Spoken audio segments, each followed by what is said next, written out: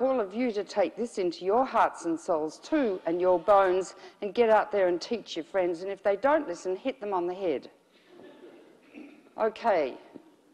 So that's uranium. Anyway, you enrich the uranium to 3%. I won't go into the whole details, but it's all in this book. Also, I guess I need to mention that nuclear power is exorbitantly expensive. It costs now $10 to $13 billion to build a nuclear reactor. And you know who pays for that? You do. I do too, because I pay tax here too, which I really resent, because most of it goes to the Pentagon. So you totally pay for the construction, the enrichment, the insurance, everything. You can't insure your house against nuclear power accidents. You can't insure yourself, nothing. But it all comes from your tax dollars. And then the utilities grab the reactor once it's built and pump out the electricity like there's no tomorrow, and they make huge profits. That's why they don't want to close the reactors down, because it's too expensive to build more. Now, the cost of decommissioning or taking apart an old radioactive reactor is beyond compare, much more expensive than building it, and no one's ever done it. And you have to wait till they cool down because they're so terribly radioactively hot, and they have to be taken apart by robots and remote control. It's interesting, at Fukushima, Japan is the leading producer of robots, yet they had never made robots to withstand very high radiation areas because they always assumed that they wouldn't have an accident. So they had no robots to deal with what they're dealing with now. Isn't it interesting, the psychic numbing that people practice? And we all practice psychic numbing, except children. Children don't. But mummy, why is that? I mean, kids are so honest and alert, and it's only when their hormones, those nasty things, start circulating at menarche that the kids go, they lose it. And they are able then psychologically to block out unpleasant realities. And my grandson Paulie's going through this at the moment. He was a gorgeous kid who looked like a face on the Sistine Chapel, and suddenly he's getting all hairy. And, you know, you say, "How are you, Paulie?" He won't even talk to me anymore. And as Penny, my daughter, said to him and his sort of hairy friends that trudge through the house, she says, "Well, we can't really trust you because your frontal lobes haven't developed yet." They haven't. Okay, so cost. I mean, I say no more, it's just ridiculous, the cost of nuclear power. Why do people want nuclear power? Well, again, it's the midbrain attitude. You know, when they split the atom, it was very exciting. And in my other book, Nuclear Power, The New Nuclear Danger, there's a fascinating study by an anthropologist called Hugh Gustafson, who went to live with the weapons makers in Los Alamos for a year. And he used to drink beer with them in the pub at night and go to church with them. And actually, many of them are his dear friends. And their psychology is absolutely amazing. When a man designs a new nuclear weapon that's to be tested in the desert in Nevada, he, that night, goes out and sleeps with the weapon alone in the desert before it's exploded the next day. And he talks about having labour pains, I kid you not, and the need to push. When the weapon explodes, he then talks about postnatal depression. Yeah, isn't that fascinating? So, the emergence of new life, the creation of new life is compared to annihilation in these men's minds. And they talk about people being killed, that's collateral damage. We're inanimate objects, whereas the weapons, they grow whiskers as they get old. They have arms and legs. There's a triad, and they're arms, nuclear arms. And they have all sorts of human characteristics.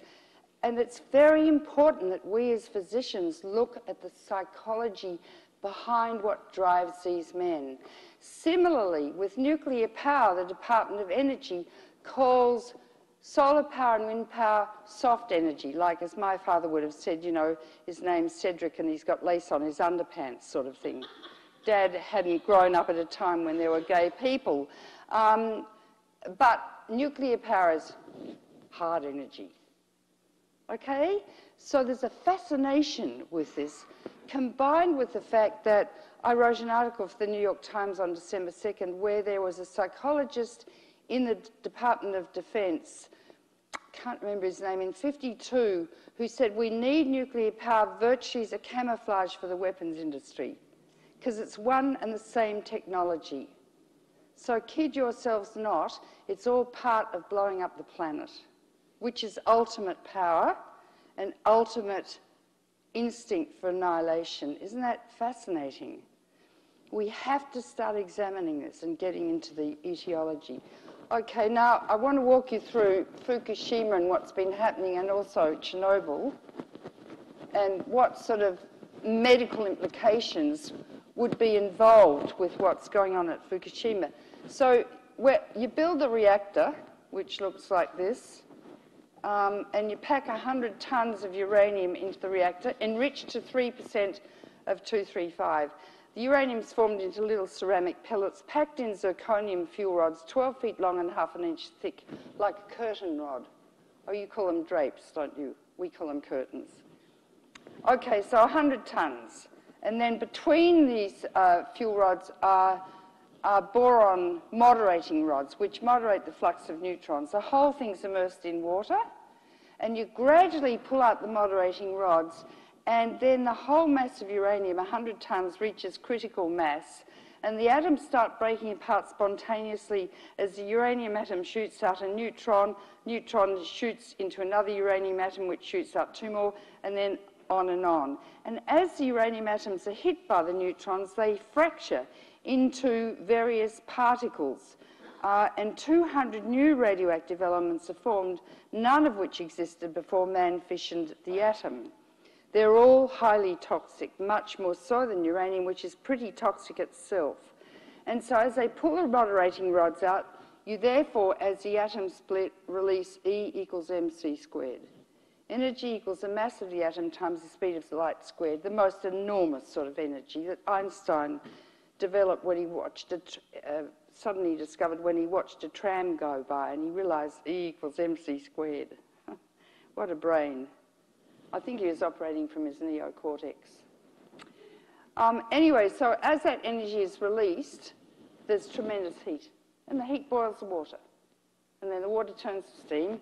Steam's taken off, which turns a generator, which generates electricity. So all a nuclear power plant is designed to do is to boil water. That's all it's designed to do.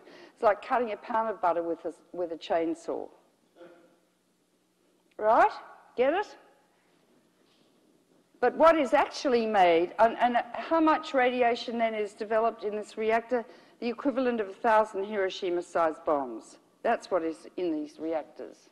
But then, every year they have to remove 30 tons of the fuel rods because they're so full of these elements that are so stinking hot radiologically and thermally that they're inefficient for the reaction. And usually the fuel pools, spent fuel pools, which they euphemistically call swimming pools, are on the roof of the reactors. And they're packed on racks. But because the nuclear industry thought that by this time there would be a place to put their spent fuel, they didn't build enough spent fuel pools, so they're re-racking the rods closer and closer together, and there could be a meltdown in the spent fuel pools, and there were in Japan. At Pilgrim Nuclear Power Plant, at the entrance of Cape Cod, where the Kennedys used to live, there's more cesium-137 in the spent fuel pool than that released by all the atmospheric atomic explosions conducted by Russia, China, United States, France, and England. More cesium in one spent fuel pool. And if that melts down, well, you can imagine where that would go. Be much worse than Fukushima. Now, as a reactor operates, it routinely emits radioactive elements because it can't operate without doing it. And, you know, they use these euphemisms. Oh, it's just routine releases. Don't worry about it, you know. I'm just routinely radiating you, so, you know, you might get cancer later, but it's just routine. Don't worry about it, okay? So let me talk about what they routinely release every day. Xenon, argon, and krypton. Now, these are called noble gases. They're gamma emitters, and I didn't walk you through the radiation. You all understand X-rays. We're the biggest irradiators of the public. CT scans give you a whopping dose. Never have a CT scan unless absolutely indicated. Each dose of radiation is dangerous. There is no radiation that is safe, and it's cumulative, so each dose you receive adds to your risk of getting cancer. Do not walk through those X-ray machines at the airports. I don't care if they stick their fingers in all my orifices. I'm not going to go through those machines. And they are sending fetuses through them. Fetuses are thousands of times more radiosensitive than adults. One X-ray to the pregnant abdomen doubles the incidence of leukemia in that baby. That's Alice Stewart's work, an Englishwoman who was roundly criticised by the nuclear industry until they found out that she was actually correct. She was once testifying before a Senate committee here. She was great English. And one senator was giving her a bad time, and she turned to him and said, "Now listen to me, young man." That shut him up. Anyway, there are X-rays, and they just pass straight through you, but at the instant they pass through you, you can be damaged and a mutation can occur in a gene, right? Gamma radiation is like X-rays. Non-particulate goes straight through you. Alpha radiation, 2 protons and 2 neutrons emitted from an unstable atom.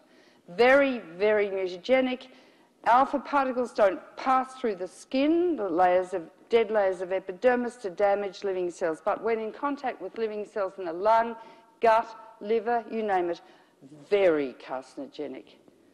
Uranium is an alpha emitter. Beta is an electron emitted from an unstable. They all do the same thing. So for those who aren't physicians, in every cell is a nucleus, there are chromosomes, and there is a gene or pair of genes called the regulatory gene that controls the rate of cell division. If hit by some radiation, and I'm missing it each time I got it then, the DNA molecule, if the cell doesn't die, is mutated or biochemically altered. So and the cell will sit dormant for any time from 5 to 70 years, which is the incubation time for cancer. And one day, instead of the cell dividing into 2 by mitosis, it goes crazy and produces trillions of cells. That's a cancer. And the cells are very invasive, and they'll get into a lymph vessel or a blood vessel, and one cell will go up to the brain and grow into a second cancer. And that's called metastasizing. And the body eventually becomes full of cancers, and a cancer is a parasite. And it grows and proliferates, and then as the body just withers away and dies, when the body dies, the cancer dies. So it takes a single alpha particle to hit a single gene in a single cell to kill you. Get it? Now, there are other genes that are more important than normal cells, somatic cells in the body, and they're called the germ cells, the sperm and the eggs. And the sperm and eggs carry all the genes for future generations, and all those genes are vulnerable to being damaged by radiation. We all carry several hundred genes for disease. Why? Because it's radiation over time that induced evolution. Radiation caused the fish to develop lungs and the birds to develop wings, and for us to evolve into this incredible creature with an opposing thumb and this huge neocortex. But most mutations are deleterious. They cause disease. Very few are advantageous to survive in a difficult environment, but they occur over billions of years. And what we're doing by increasing the level of background radiation in our food and our air through nuclear power and Hanford and the like is increasing the number of deleterious mutations. Now, interestingly, I've been saying this for years, yeah, we all carry several hundred genes for disease, like diabetes and cystic fibrosis, my specialty. There are 2,600 genetic diseases. You all must listen to this, it's very important. But the other day, my son was diagnosed with hemochromatosis. Hemochromatosis is a disease which is an abnormality in iron metabolism, and you collect iron in your tissues, and you can get cardiomyopathy. It destroys the heart muscle. You can get cirrhosis of the liver. I, therefore, carry the recessive gene for hemochromatosis. You could have knocked me over with a feather, and so does my ex-husband. Isn't that fascinating? It's called a Mendelian recessive. And normally, Mendelian recessives take about 20 generations for the two of them to get together to express the disease like diabetes or cystic fibrosis or hemochronic